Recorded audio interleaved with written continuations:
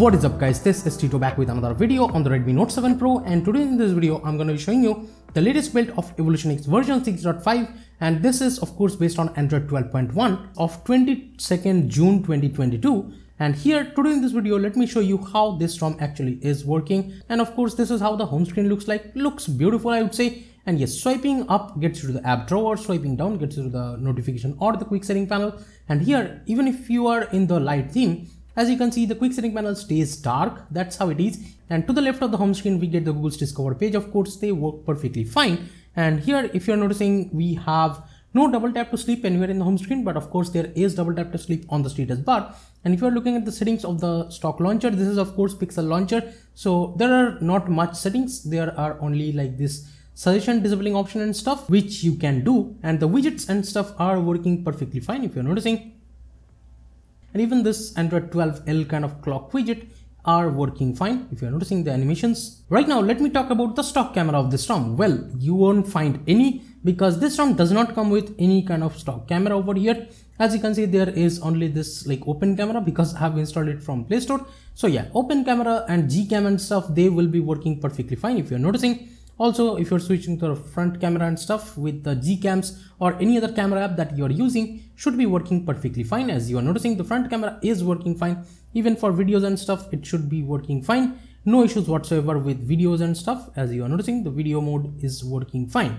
So yeah, even with Gcam, it should be working great. And yes, you can install the Gcams from the description box below. But then again, of course, you won't find any kind of stock camera because most of the ROMs for the Redmi Note 7 Pro comes with an ANX camera, like the Pixel Plus UI and stuff. So in terms of camera department, I would definitely suggest right out of the box, you can flash any other ROM like Pixel Plus UI and stuff. Those will be giving you much better experience with the cameras right out of the box. So let me show you the about section first. Over here, we have the EvolutionX logo right there. The Android version shows as Android 12, but this is 12.1, and the EvolutionX version shows as Omega 6.5 for Violet official build. And if you keep tapping on it, you will get this EvolutionX kind of Easter egg. Looks beautiful, I would say. And if you go back, the security patch is latest of June 5th, 2022. Here is the stock kernel EvolutionX Azure Plus kernel, and the build date here is 21st June 2022. And here is the build maintainer's name, and we have the SNX status as enforcing. In the system settings, we have the system updater, of course. And by the way, talking about flashing this ROM, let me actually tell you the flashing method is pretty similar. You can use the latest stable Orange Fox recovery. That should work perfectly fine. I have wiped cache, Dalvik system and data. After that, I just flashed the ROM and the fcrypt v3 because my storage is decrypted. So after that, it worked fine. If you are like not getting what I'm talking about, you can definitely watch the flashing guide from the description box below. In the gesture settings, we have the quick tap or the back tap actions, and of course it works perfectly fine. If I do this, as you can see, quick tap detected, it shows. Let me go back from here to the quickly open camera, and it works fine. We have the system nav gestures. In the settings, we get a plethora of customizations in terms of the gesture navigations. We have the pill length, then the pill radius customization. If you scroll down more, we have the left edge, right edge customization. The swipe to invoke assistant is also there, and it should be working fine if you're noticing.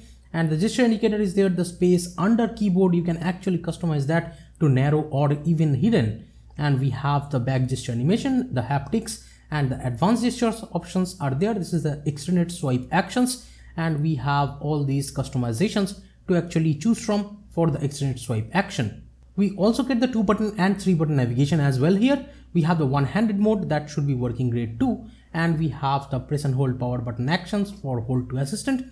And then swipe to take screenshot is also there. And let me actually show you up close. If I do this, as you can see, we have all these share, edit, delete, and the Google Lens option. Playback control, double tap, and the prevent ringing options are there. Let me go back. That's pretty much it about the system settings.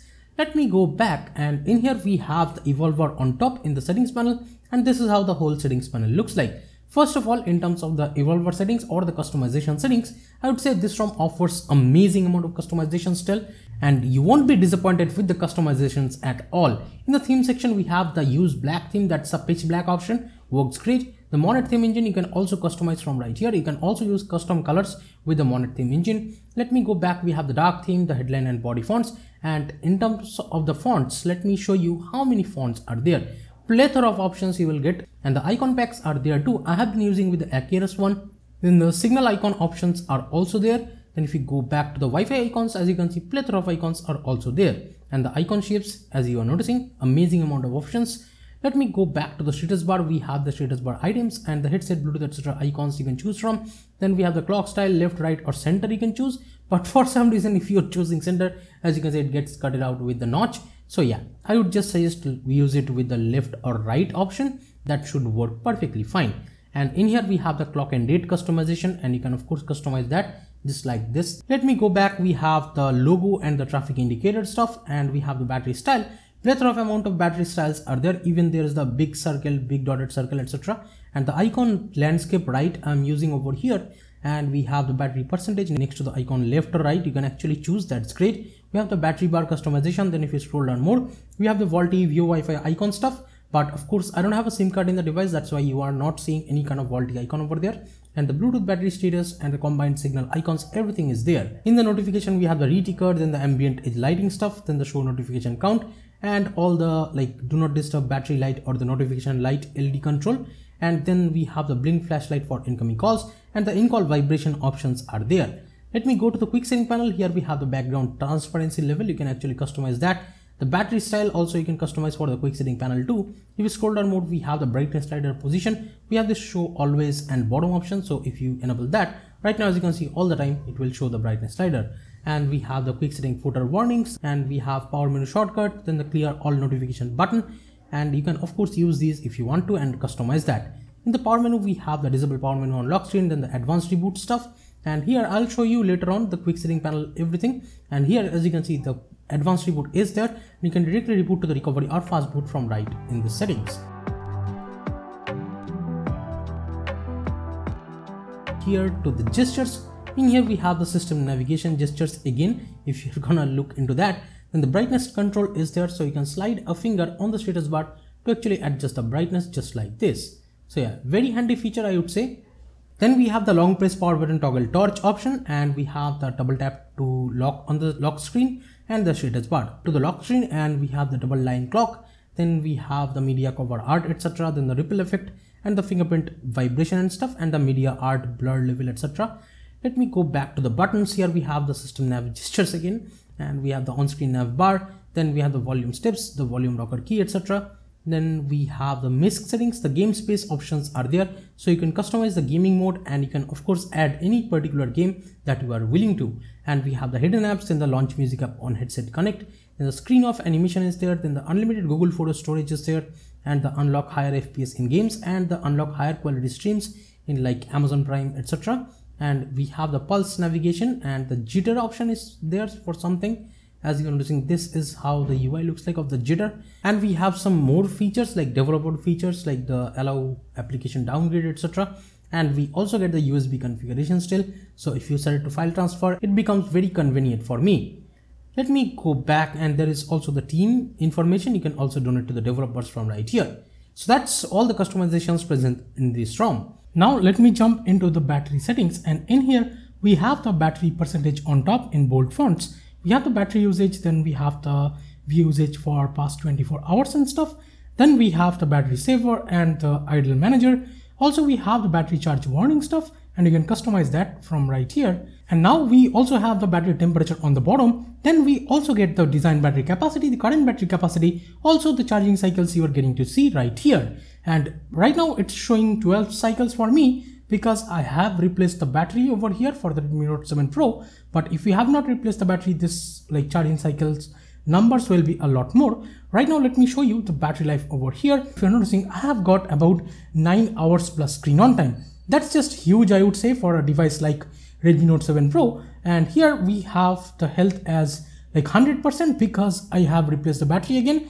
But if you have not, you will get about 6+ hours of screen on time over here. But yes, the fast charging and stuff are working fine, and the battery life is really good. No issues whatsoever with the battery life of this ROM. Let me go back to the sound settings, and in here, talking about the sounds, let me show you the volume panel. This is how it looks like. And of course you can expand the volume panel just like this. Also, if you're connected to a Bluetooth headset, it will be showing you a device switching option over here.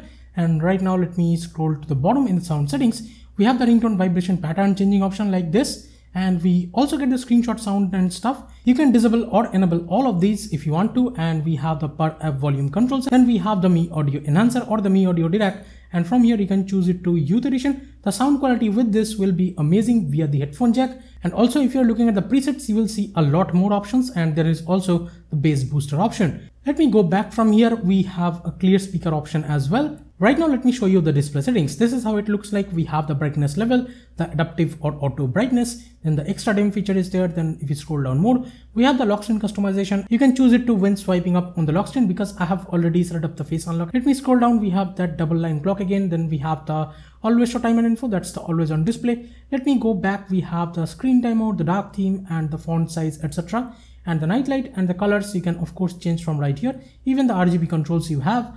Then if you scroll down more, we have the pocket detection, then double tap to wake up on plug option is there, and the full screen apps and stuff, and the ambient display customizations. And then we have the wallpapers and styles, and from here we have plethora of options for the accent colors.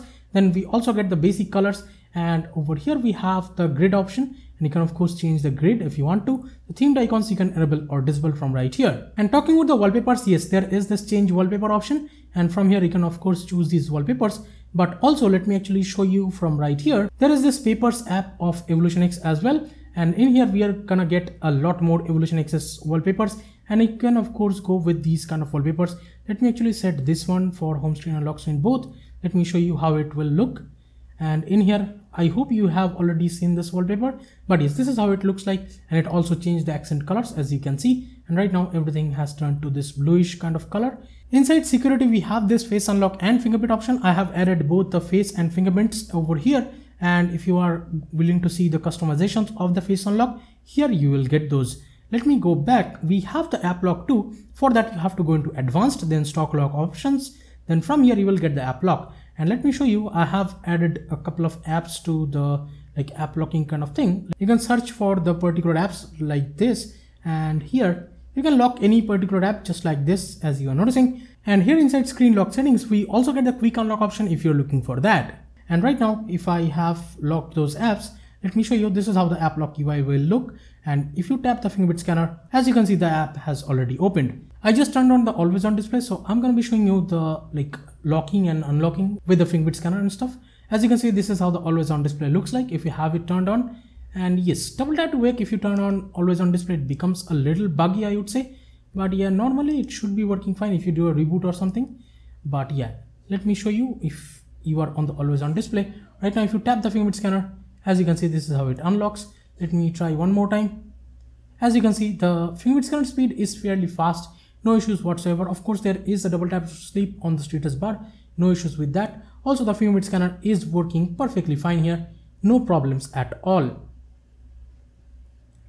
And here, let me show you with the face unlock how fast it is. If you're wondering, right now in the lock screen, I'll just swipe up like this. Right now it shows recognizing face, and as you can see, it has unlocked.